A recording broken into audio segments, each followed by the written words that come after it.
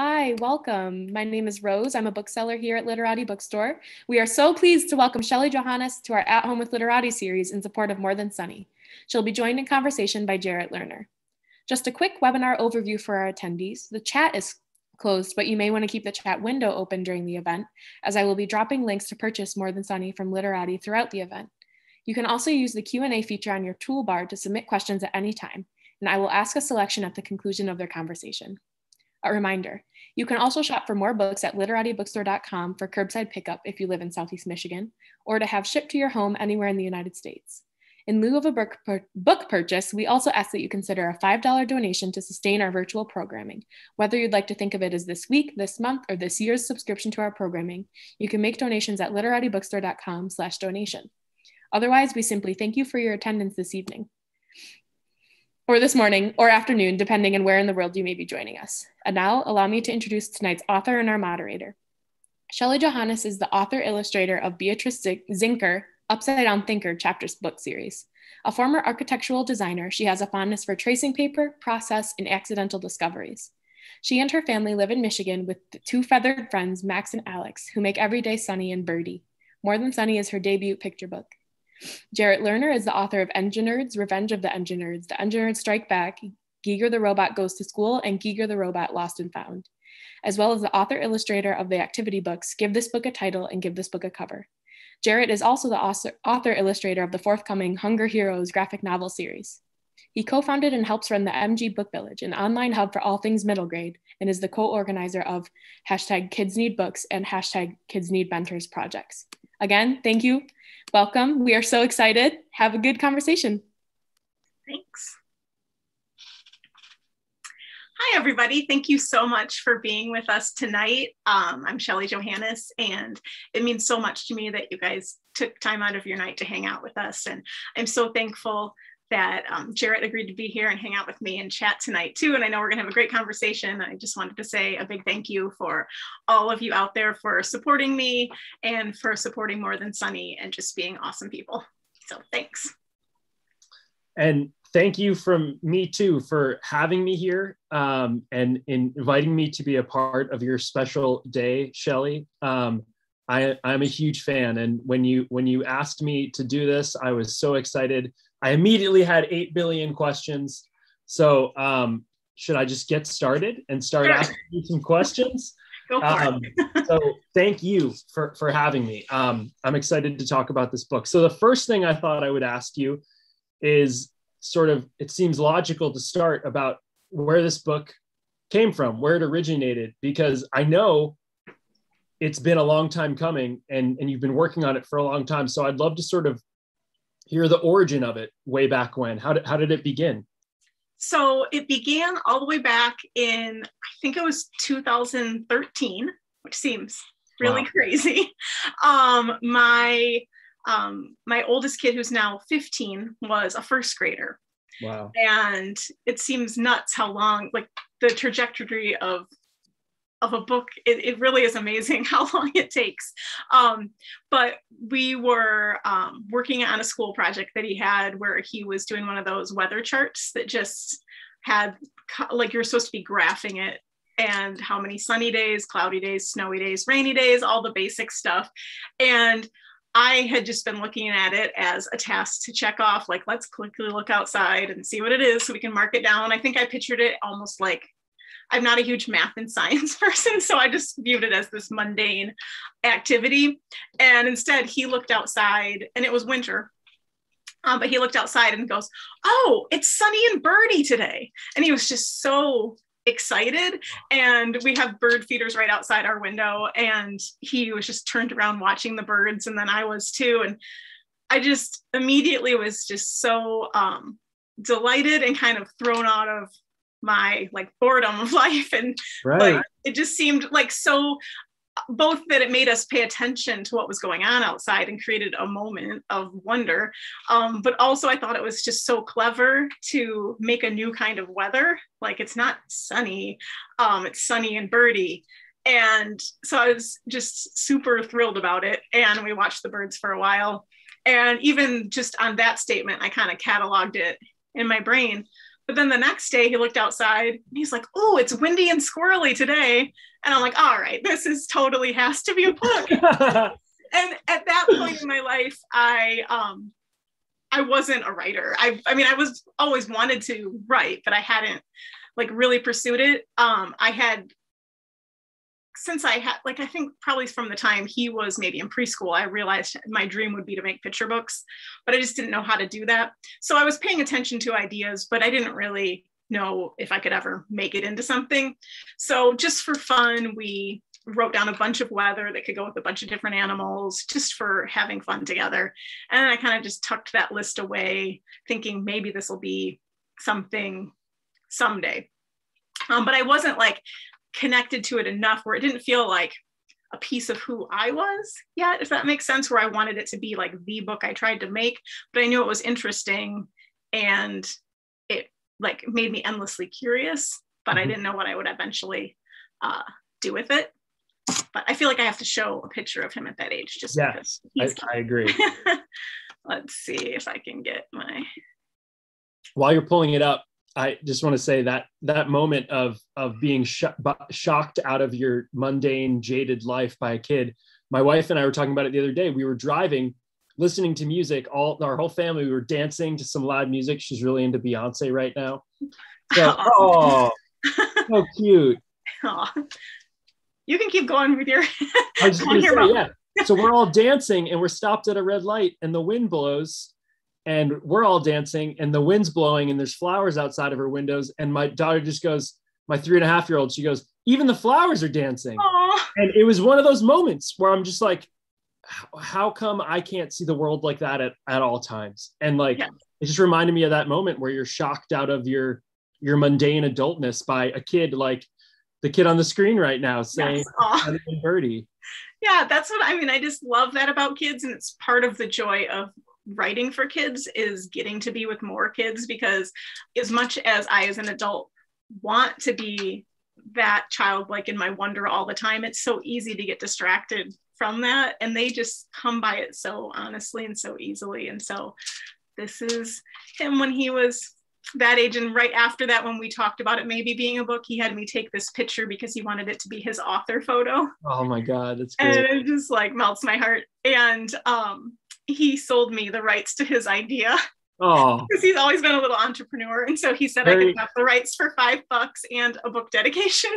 Very, very kind of him. What a generous guy. Yeah. So he held me to it too. He has the book dedication, and he wanted to make sure the dedication actually listed out his original words so that he got his credit.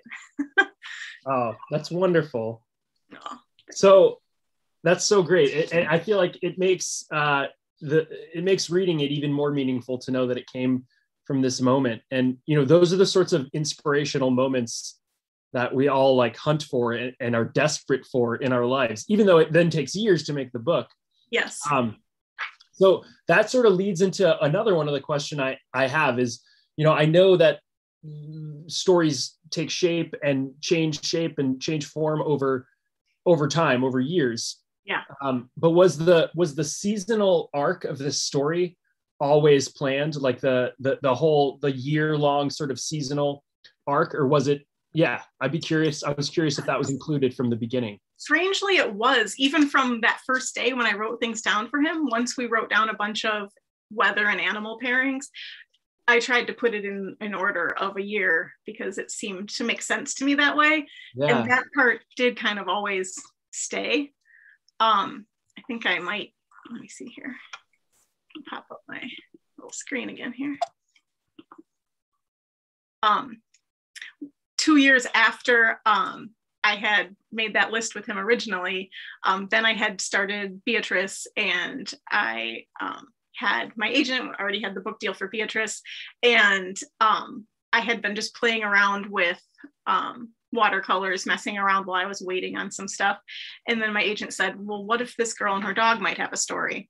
And right away when he said that, I thought of the weather words from 2 years before that. And so I started thinking maybe that was a way in, because when I was a when I was a kid, I loved my dog. And before I had the dog, I wanted a dog more than anything. And so it gave the weather words a different layer of meaning to me right away, picturing a girl and her dog in the weather. And so this version of it was the first full storyline through, and it was just very simple and sparse. Going through it still had like a sing-songiness to it, but it was like there wasn't enough story there, but at least it like started to hint at what it could be. And it ended up with the line, "Every day is Lucky," and Lucky was the name of her dog. But I felt like it sort of started to hint at the idea of like the beauty of every day is lucky. But it still had a long way to go, but that's kind of where it started. And it's still at that point, it always went from a morning to a night and through the seasons. And it always had that element to it.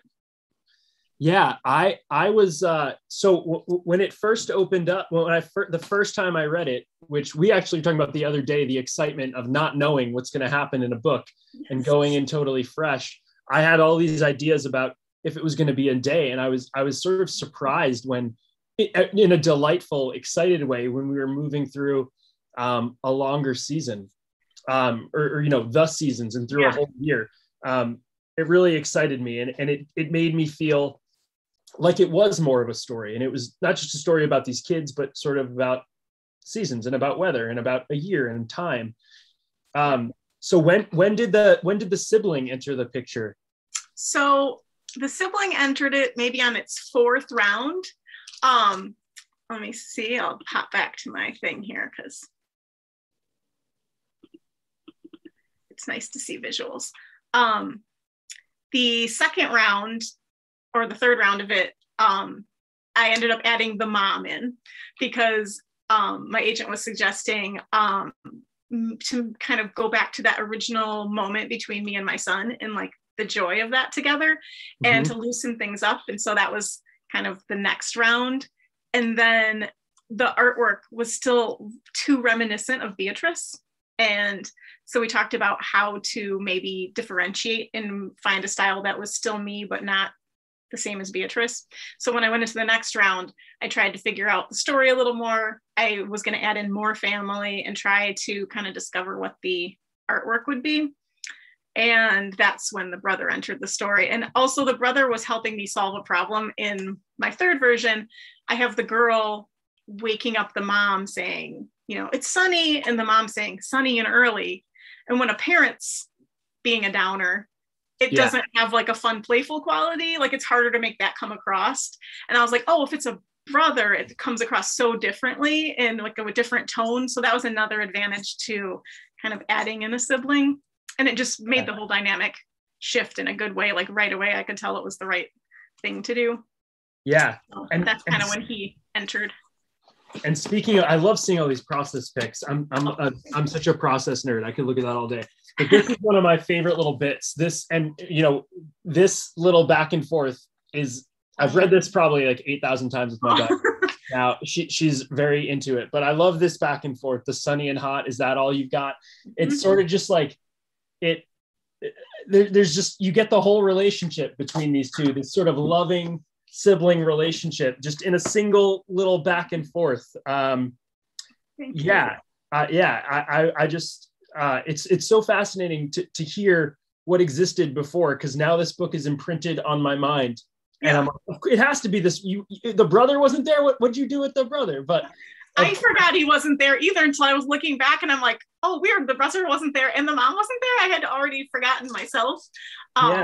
But I liked that the brother was reluctant and she's exuberant, because I liked it kind of metaphorically of like, we all are both of those people sometimes. And some of us kind of play the roles of each of those more predominantly. But I know like, usually I'm that exuberant person, like trying to show people the bright side, but not always. There's times when you're down or whatever. And like, I really appreciate the people in my life who are knocking on my door and like pulling 100%. Me and saying, look at this good thing. And so I liked the idea of playing with both of them, getting to be in that role occasionally. And I don't know, just so you could kind of talk about how we do that for each other. And that sometimes they'd be doing that for the parents. And because that's kind of the beauty of a family, or even any relationships that you have, is that we get to point each other to the good thing when we can't do it ourselves for whatever reason. That is my wife's and my relationship in some. I'd be like, it's like, well, I wake up earlier than her, but I'd be like, whatever, and she's like, look at this thing, it's amazing, it's magical. So she is that for me. So that's also what I thought of. She's the one pointing everything out to me, and I'm so grateful for it. It makes every day a little more magical. So I was going to ask you more specifically about some of the art. Oh, sure. So the artwork is insane. It's incredible. And the thing about this artwork, and you get a sense of it in the Beatrice books, but not to the same extent, is there is such like a depth and layered quality to your art. And it's not just about like, it's not shading. It's just, I feel like the depth comes from, you can see all these different materials, and it just feels like you're building layers. And I would love to hear, I don't know if you have any picks about this process, but I would love to hear you just like talk about one favorite illustration, or just talk about sort of how it's built. Because it really, like, I know you have the background in architecture, but it looks like, to me, when I'm thinking about it, it looks like you're building layer upon layer upon layer of mark. And it's endlessly interesting to look at. And I would just love to hear about how it comes about. Well, thank you. That's so interesting, since it really is made out of so many layers, because I don't know, I'm sure you've probably heard me say before how I love to work on tracing paper. Yeah. Since my background is architecture, and I was an architectural designer, I always love working on tracing paper, because it's, besides that it's translucent, it's also like slippery and not precious. Like, I like that it keeps me loose, because I'm used to using it as something that you can throw away. And so it keeps me from taking things too seriously. But I also like how marker and colored pencil work on tracing paper. They kind of become almost watercolor-like on it, and you can layer things on it. But I also like work in pieces like that. So I have just piles of tracing paper, and usually each illustration is made up of tons and tons of pieces on tracing paper that all get scanned and compiled. And let me see if I can find a good image to show.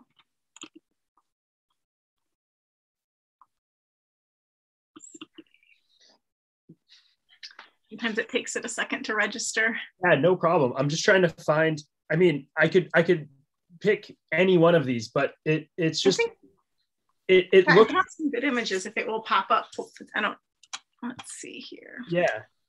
I think it's the fact that you also use so many different materials, such a variety, and you sort of never know what's going to be used and what's going to come. And it just really adds this sort of richness and depth. Layered is the only way I can really describe it. Is I feel like I'm sinking into it, and there's all of these different like qualities of mark on the page. Thank you. Are you able to see it yet, or no? Yeah, I see your workspace. Okay, cool. Let me see if I can find stuff then. Let's see here. And I think we've talked about this before, but I think one of the reasons we get along so well is that we're both obsessed with Post-it notes, because I know that does help.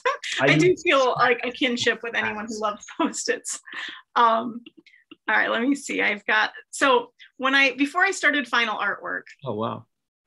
I already liked the artwork that I finally got to. I finally got to this loose artwork that, like, at first when I was trying not to be like Beatrice, I think I got too tight for a while. And then I finally found this way that was like loose, and it felt like me, but not Beatrice. And I liked it. But then all of a sudden I got this feeling like, whoa, this is my debut picture book, and I'm about to start final artwork. And is this what I want my art to be? This is my moment to like pause and make sure that I'm like pushing myself to make it the best I can be. So I went to the art store and just grabbed a bunch of things I had never used before.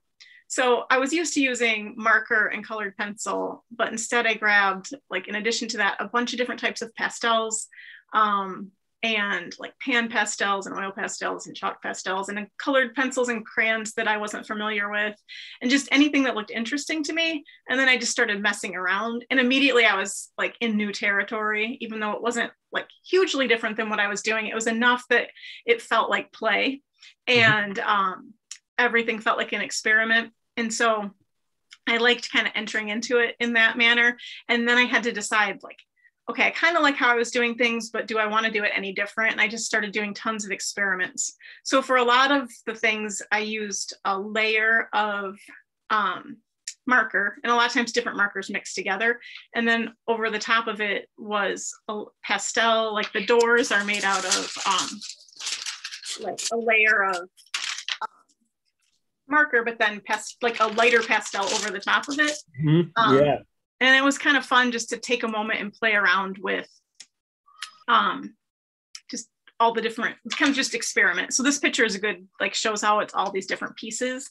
And in my rough art, I had used the computer sometimes to add backgrounds. And then I just decided to challenge myself to see if I could do it all by hand, even though it would be pieced together digitally. I just thought maybe I would push myself further if I tried to do more of it by hand. So you can kind of see, I think this one, there's a final one. This is one, like a nighttime scene when she's getting woken up, and there's like what my office looks like during it. There's just piles and piles of tracing paper. And then, so all those pieces became this illustration. And so it's just lots of scanning, lots of hours of scanning all these little pieces.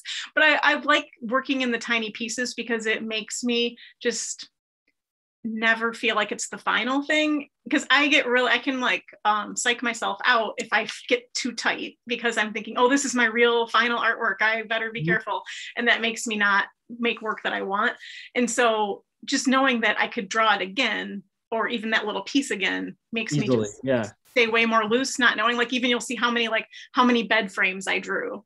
And I wouldn't even know which one I was going to use until I scanned them all. And then I would play around with the pieces. So yeah, I love and I love how you incorporate you purposely incorporated play into your process, because that's something that I try to do, encourage other people to do, because I feel like artists are really good at getting in their own way, thinking too much and getting in their own way, and incorporating play is sort of like forcing yourself back into that more childlike state that we were talking about, wishing we could access more on a regular basis, forcing yourself into that playful experimentation. Yes. And, willingness to take risks and just see what happens. Yeah. I always like finding that way to like make it feel low risk to take a risk, like finding that way to trick I always think half of like both writing and art is like tricking myself into relaxing. Yes. And then that's when you produce the good work, is when I'm not trying or I'm not thinking too hard. And yeah, like even the way I'm sorry. I was going to say, just shutting off that part of your brain. Yes. Yeah. And getting new materials is like the fastest way for me to let go and just have fun again. Yeah. And it's sort of forcing a hyper attentiveness, because you're not like, oh, I know what kind of mark this makes. You're very aware. And I just an aside, I just noticed that even though the text changed, the owl that was in the first draft sort of remained in there, which is a cool little thing to see. I can't believe how many aspects, even in the early ones, did pull through, which is always intriguing to me. When even I forget, when I look at the book, it looks really simple, and I forget that it took since 2013.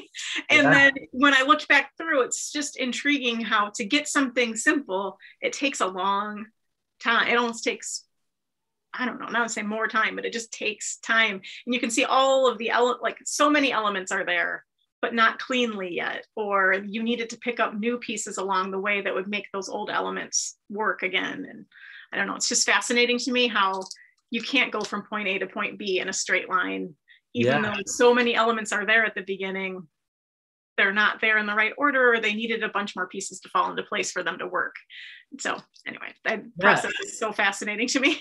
And I sometimes think that in order to finish a book, in order to bring it to completion, in order to get it where it needs to go, sometimes it's about just spending the time on it and trying all the different things. But I think it's also about, in that, whatever it is, 2 years, 3 years, you're growing as an artist, as a person. So you're seeing it differently. And I feel like you can grow into figuring out the right shape of a story, the right look for a story, the right feel of it.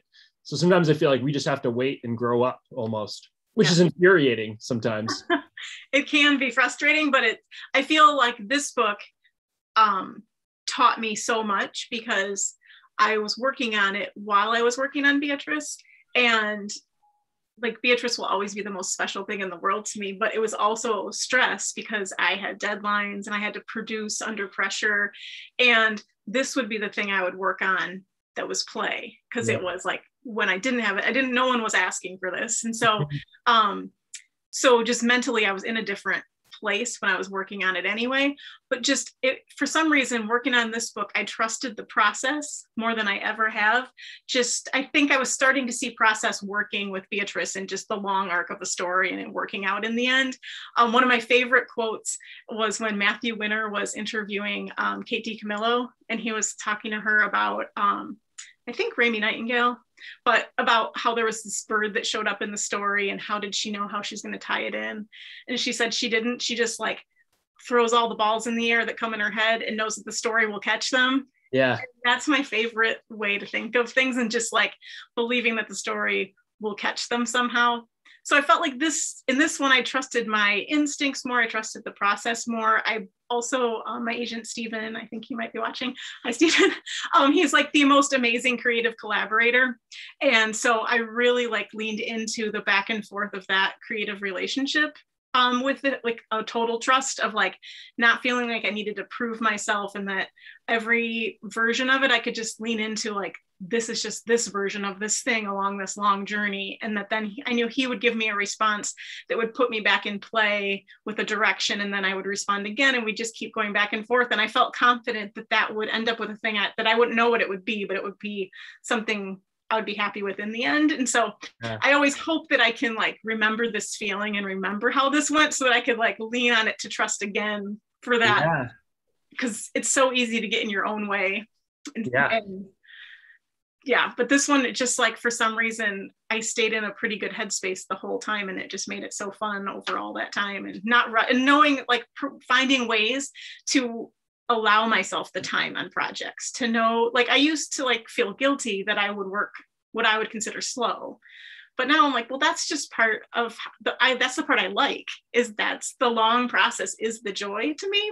And that's kind of feels like what the book is about. And so to like look at what you want to work on and preserve that time, and not like put a faster expectation on yourself that makes you not enjoy the whole journey. So yeah. And if you try to force yourself to work a different way, often, you're just going to end up on an even worse detour, and it's the book will suffer, and the story has to be of primary importance.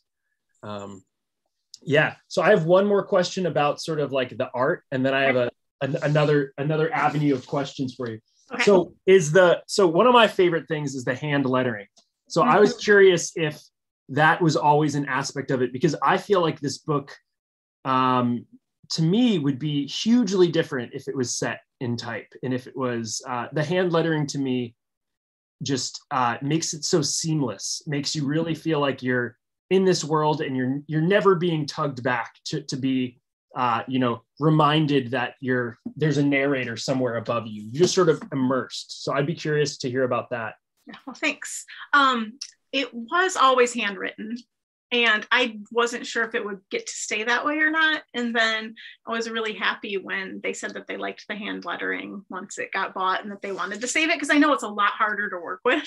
It causes complications. Even in our test prints for the final with the printer, like that was the thing we had to keep fiddling with to get that consistent and to not like get it muddy. And so it is a lot more work, but I was so glad that they believed in that too. One thing that I don't remember if it was Emma Ledbetter or Ann Bobko, that they were the ones who suggested that the color of the letter matched the person who was speaking. Because it used to just be like, that was the part that changed, is I just kind of used color in a way that looked good on that page. So it kind of, the color kind of changed with the seasons, I think, how I had it, but I liked the clarity that added. And then when they both spoke, it would be like a combination of their two colors together. So that kind of changed over time. Yeah, it works so well, and it's so much more of an immersive experience, and I feel like it brings you closer to you as the artist, because I feel like we're seeing your handwriting. It feels like we're, it just has this looseness about it that is just so appealing and immersive. You are like the king of hand lettering, so I appreciate that. No. And hearing you talk about the problems it causes, like, gave me shivers, because I've caused some problems. I still think it's worth it, but I'm glad that people are willing to do it with you. Like. I agree. I feel like it can add a lot to certain types of books. So the other thing that I wanted to ask about, a couple other things, but one of the things I wanted to ask about is that picture books occupy, I think, such a special and unique place in reading culture and in readers' lives. For me, I buy picture books for my daughter and primarily, and I love them too, and I read them constantly too, and I buy some just for me. But these are being read by adults and being absorbed by adults and the kids alongside them. So I feel like the best picture books, and I feel like this is a perfect example of that, offers something for the reader, whoever it is, 0 to 3 to 103 or whatever. So I'd be curious to hear any thoughts about that might have come into your head while writing, and also sort of what you hope these different audiences might get out of reading this book and having this be a book that becomes a part of their life, and if it's the same for the different ages, or if you hope that people get something different out of it. That's a great question. Well, one, I love picture books more than anything, and it's one of the things that my kids added to my life. I always wanted to be a writer and I wanted to be an artist, but I had never even thought about children's books. It just hadn't, once I was done being a child, I had not really been exposed to them again until I had kids. And reading with my kids is the most precious time of the day. And so picture books quickly became something to me that I feel like have so much meaning, that have even changed the course of my life, or reminded me like who I want to be. Like when I read Extra Yarn, 2012, 2013, I can't remember when it came out, like Extra Yarn by Mac Burnett and John Clausen reminded me like, oh, this reminds me like this girl who refuses to become jaded and like makes her world more beautiful by just like standing by that and being generous. Like it reminded me that, oh, that's who I wanted to be as an adult. And like, that's how I felt as an adult rereading it. It reconnected me with like promises I made to myself as a kid. So I get inspired by picture books constantly to like the core of who I am. Mm-hmm. And I think they kind of what we were saying about how kids reconnect us with wonder and curiosity and bigger things. I think picture books, do that also. So I feel like kids and adults might get a lot of similar things out of More Than Sunny, but I think kids can have fun with the playfulness of the language and like the fun of continuing the game of like making up your own weather and looking outside and seeing what it could be. I feel like kids can have fun with that aspect of it. But maybe adults might tie more into like the idea of seeing, looking for wonder and looking beyond the mundane to something else. Since that's always one of my favorite things to think about in life, is just how like pain and hard things always coexist with beautiful things. And like sometimes it's good to be reminded of that. And I think that's different than like toxic positivity, that like that's I always think like everyone's life is better if you can look for the good every day. And so I kind of hope that's the thing it reminds parents of, or just even reminds them what it feels like to have that sense of wonder. Yeah.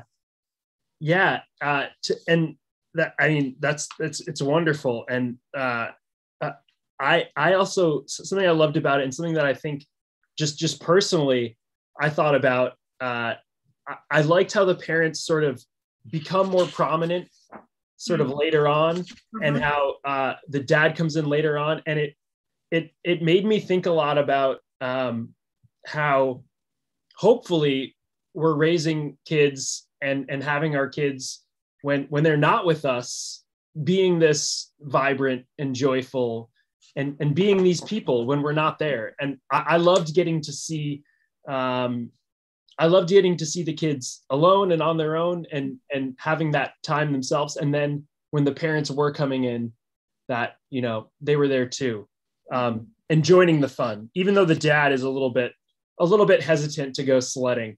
Yes. And the mom's a little hesitant to go outside in the cold at the one point too. Right. Well, I mean, she's got her socks on and a book. Yes. And a coffee. I mean, that picture is pretty much paradise right there. Like, is there anything better than that? You know, the dogs curled up. I could feel those socks on my feet. Yeah, there's nothing better than that. One of my favorite moments in my life that my kids kind of took me out of my adultness was they were begging me to go outside and go dance in the rain one time, and it was cold rain, and I did not want to go out there. Just like that mom, I was like, it's so cold, it's too cold. And they were like, you don't think about things like temperature when you're dancing in the rain. And they were so insulted that it can't be too cold to dance in the rain. Your priorities are all out of whack. Yes. So I was thinking about that when I was drawing her, being super cozy and not wanting to leave that. But then when you make yourself go outside of it, it changes the trajectory of your day. Yeah. It makes me think of, I don't know if you know Peppa Pig, but yes. every episode of Peppa Pig ends with the whole family on the floor, rolling around, laughing, often in mud. And it's just like, it's a wonderful thing. It like just reminds you, like, this is the end goal. This is what matters. Yes. So we talked about this briefly. I'm just keeping an eye on the time, but we talked about this briefly before we opened this up to everyone. But I'd be curious about this book, but also just more generally, what has this past year done for you as a creator, as a storyteller?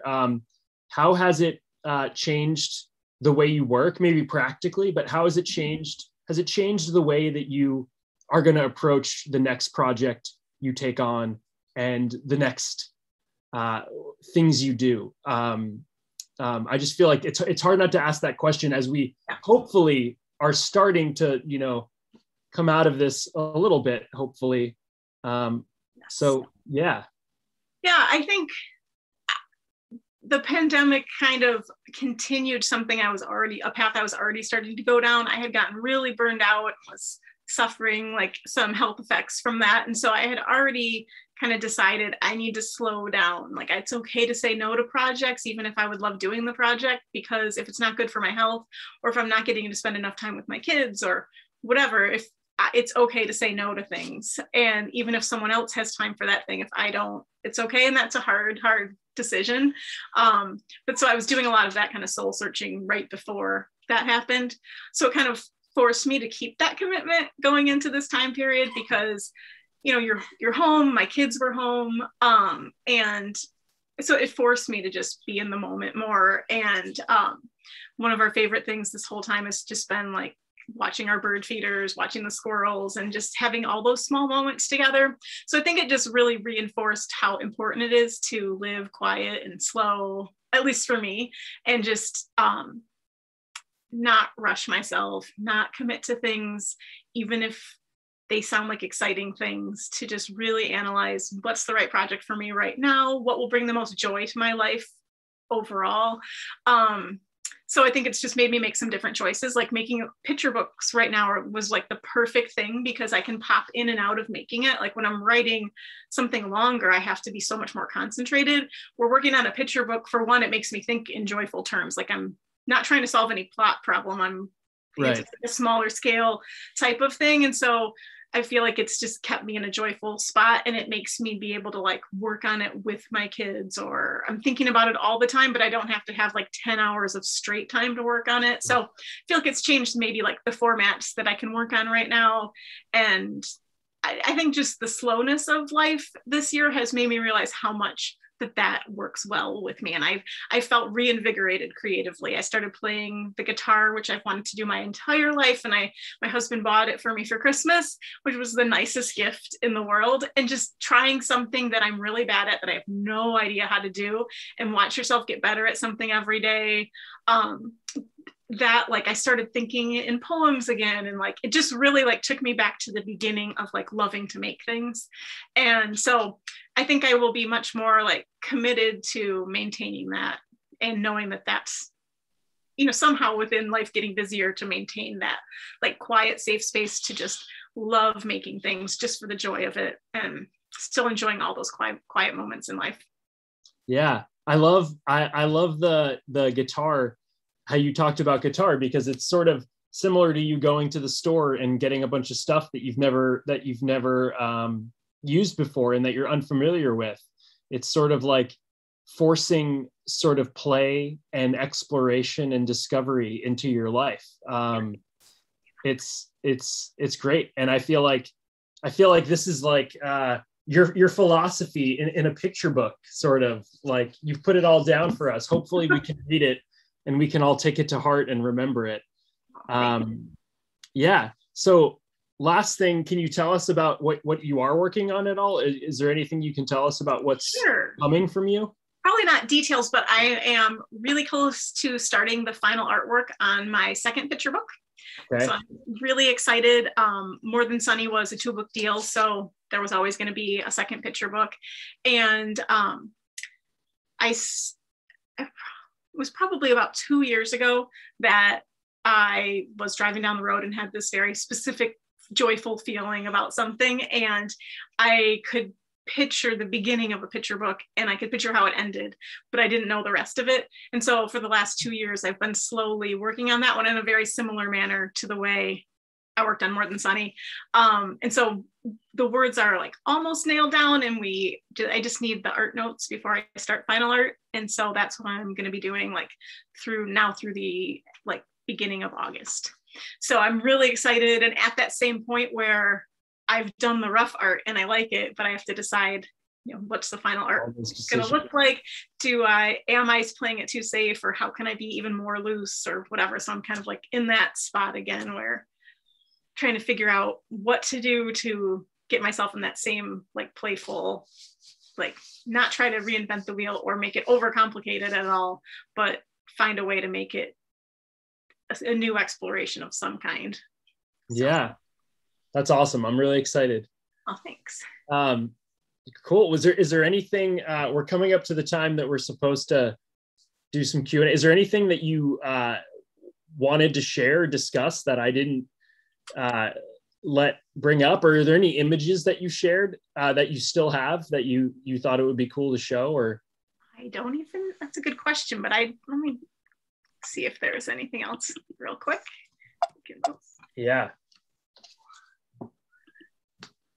There you go. I think I know one thing that was just kind of cool is I think it's really interesting how, you know, how you were talking about how you change over the long arc of a book, and you needed all of these, like you needed to become a different person or whatever. So I liked thinking about all the things along the way that became part of what you put into your book. And so one of the things I was thinking about is at some point I was reading Mary Oliver's book Upstream, and in it she was quoting Walt Whitman while talking about nature being this solace to her and this joy even in the midst of hardship. So I really was relating to everything she was saying, and then ran across this part from Fields of Grass where Whitman said, unscrew the locks from the doors, unscrew the doors themselves from their jambs. And so I kept thinking about that a lot when I was working on the artwork, how both like the exuberance of like throwing off the doors and just getting out there. And then I was thinking it made me think about doors in general. So that was in my mind a lot when I was making the book. It's like how the door is this vehicle. It's like safety. Like sometimes you're looking back at the door, like, especially for kids, like that's my home, but then it's also this vehicle to the outside or back to your inside. And so I had all of these goals for how to use the doors in the book, and some of them I didn't get to do and some I did, but it was kind of fun. And then I was also thinking about how like visual references come into your story that you don't even realize sometimes. And when I was looking through photos recently, I found these ones of one of my sister and I from when we were younger. And I felt like there was such a vibe there of the kids in my book. Just like the shoes and the pants and the jacket, like everything about it. I'm like, it was just interesting how you can like channel your own childhood without realizing it. And then my son Nolan is in these other pictures in his yellow coat.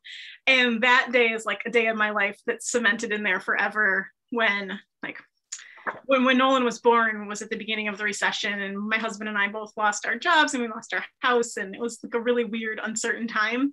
And so we were living in our in-laws' house, and the weight of it was a lot at that moment on this specific day, and it was raining outside. And then Nolan wanted to go outside and play. So I reluctantly went out there, which reminds me a lot of More Than Sunny. And then we had the nicest day, like it's forever imprinted in my brain. He was just playing with his dinosaurs in the puddles, and Matthew was jumping in the puddles. And it just reminded me like we lost everything, but we still have everything that matters. And then I was just thinking of Nolan's yellow coat, and that like I've got this yellow coat in the book, and how like, was that in my head or not? I don't know. But anyway, it's just cool to me how so many pieces of your life, even visual vocabulary, you're gathering along the way and become part of what you make, and you don't even realize it. And I love how you and your sister are up against a door, like in here, and Nolan's little the floaty thing is bright red, and this door is red. There's all sorts of connections. And the door, I didn't ask about the door, but the door was such a sharp visual reminder when it came back and it was bright red. It was like such an anchor for the story and for the family. But opening it up just seemed like to let all the wonder in. And I thought that worked as a visual metaphor and also just a metaphor beautifully throughout. I just can't say, I've been raving about the book for days very kind. to you and on social media, but it's just a masterpiece. It's just incredible. Every single page, the whole thing together. Congratulations. It's you should be beyond proud of it. It's a stunning work of art. Thank you so much, Jarrett. I appreciate that. Yeah. It was a total joy to work on. I'm so grateful. I should say I'm so grateful for every part of the team that worked on this book. I'm so grateful for my agent, Stephen, who was truly like at the other half of this book. And then Emma Ledbetter was the editor on this, and it was just a joy to work with her and Ann Bobko and Heather Kelly. Like, I feel like they made it this beautiful thing. Like when I got the proofs and it was just big flat pages and I saw how big it was, and then when it came and I saw the paper, like they just made it such a beautiful piece of art. Also, they brought so much to it, and I'm really grateful just for everybody that helped make the book. And it's just so, that's one of my favorite things in life, is true collaboration like that, and how it makes something better than you could ever make alone. And that's how life is too. And so making books is also a metaphor for just the beauty of life and being with other people and what everybody else brings. So you all did an incredible job. So lastly, I feel like I would have to ask this. What does Matthew think of the book? Is he pleased with it? His book? He's like the most brutal critic in general in life. Like he's rough. He's a good, I always tell him that he would be a great editor, but he would make everyone cry. And he always knows they wouldn't cry when their book's on the bestseller list. Right. He's very hilarious. But anyway, he is very enamored with the book and he's proud of it.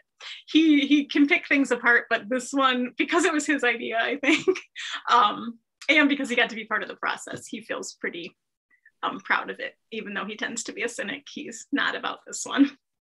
I'm glad. Well, he might need to read the book a few more times if he's already a cynic. I know. He needs to let some of that wonder back in. I know. He has his wonder in his own ways, but he still sees life through a very unique lens. But I think it's that 15-year-old, you gotta try to be jaded. Yeah. Even if deep down you're not. Yeah. Well, I know it from experience, but I've never had to parent one. So I'll be calling you when my children are at that age. Okay, that sounds awesome. Is it question and answer time? Do you think? Yeah, I think so.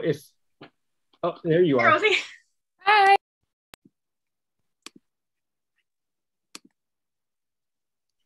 I wasn't sure if you guys wanted me. We got one comment from a Christina A, and she says, "Congratulations on your new book."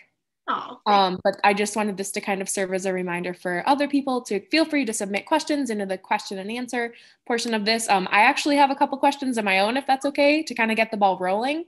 I was wondering what it was like to use your family as an inspiration in a work of art, in a book. I think that part just comes naturally because like we were talking about how kids just like have that way of seeing the world with fresh eyes. And so I feel like they're always inspiring me, and sometimes they like it and sometimes they don't. Like I'm working on a different book right now, and my younger son's like, "Hey, don't tell that story, don't use that one, that's embarrassing." I'm like, "But it's really funny." And so, but this one they're all okay with, and I feel like it's just too hard not to use those moments because they bring so much joy and I don't know, like just the fresh eyes of a child. So half my inspiration is always them. That's wonderful. And I really like hearing and seeing how you go from the creative process to the actual book. You guys, throughout this whole conversation, which has been lovely, have walked that line really nicely. And my second question is a little bit more about the creative process. I was wondering, do images come first, or do the words come first, or how is it being both an author and illustrator? Yeah, that's such an interesting question. And it's a hard question for me to answer because I think it's both. Usually, I'm usually like thinking in both simultaneously.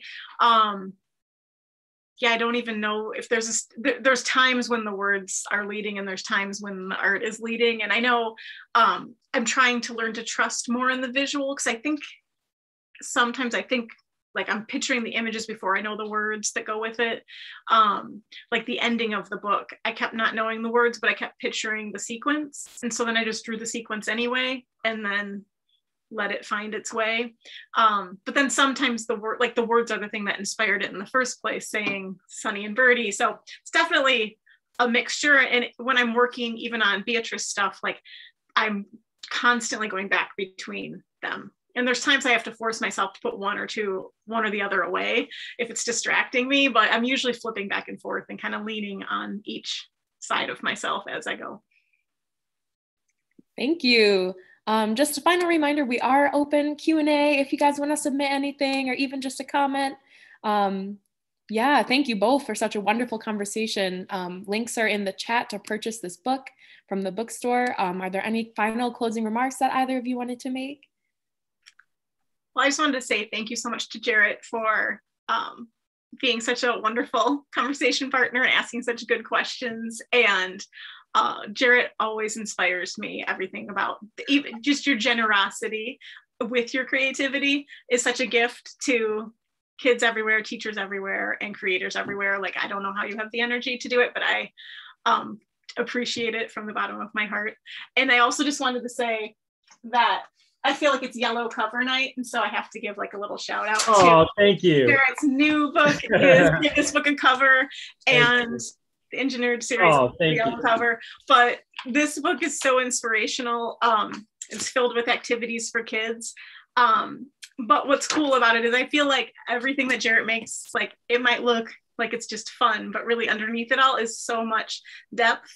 And so I don't know, I just really appreciate you as a creator, and I appreciate what you're bringing to kids. And so I recommend highly all of Jarrett's books. So just wanted to say that. And also thank you to Literati for having us tonight and for doing the pre-order campaign, because you were so lovely, Rosie. And I had so much fun doing all the pre-orders and just being in the space yesterday. Thank you. We do have a couple kind of final comments from a Mrs. Moore.